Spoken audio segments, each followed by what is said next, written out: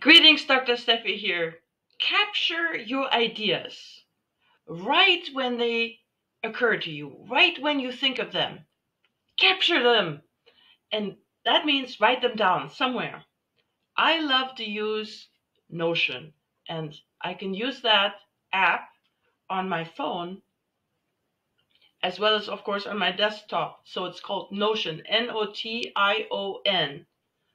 But if you want to use something else, that's fine. Evernote, a piece of paper.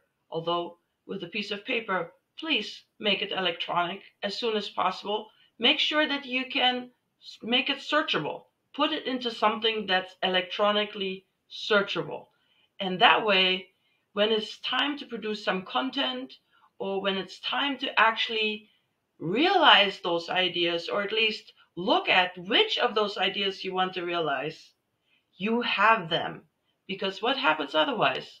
All these fantastic ideas, they just slither off into the night as if there were some sort of snake or whatever metaphor you want to use.